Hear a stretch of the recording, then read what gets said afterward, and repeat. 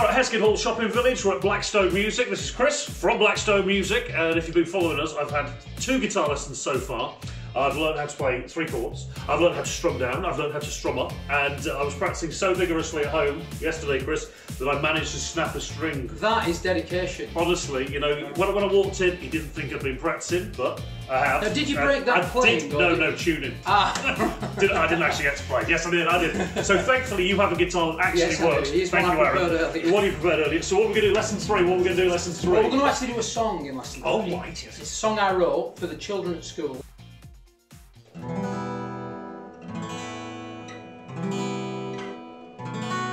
He makes it look so easy. This is going to be hard work. Well, not if I.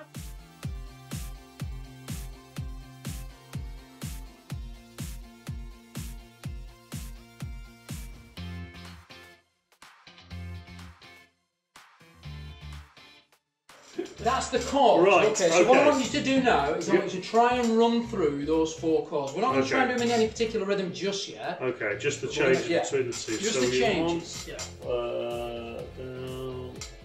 Have to. Let's go like this. So E minor, and we're going to go A suspended this way down there. And there. Reach that finger over there. So just so 1. So it's 1. Sorry, so your finger 1 is in the right place already. Yeah. All you need to do is move that finger over to the. Up there. That's right. Okay. So that transition is. And then your fingers are already in the correct position for B7. All you need to do is move them down.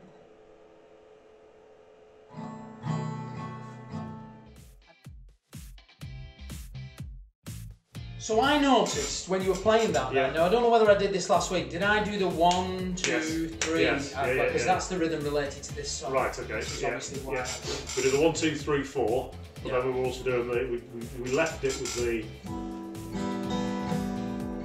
With the strumming. That's right. Now for this, because you're doing chord changes, and because it's a little bit more to think about, you're only going to do down strokes. Yeah, okay. Yeah.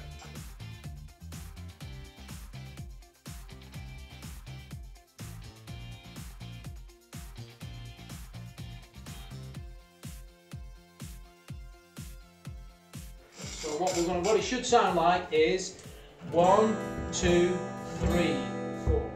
1, 2, 3, 4.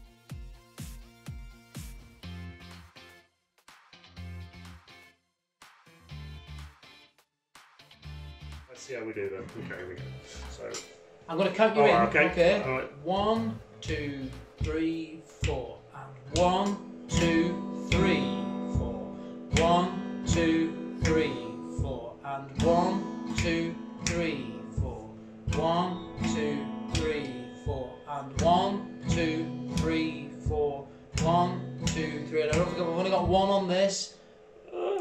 1, 2, 3, 4. And 1, 2, 3, 4. Okay. That's excellent. Okay.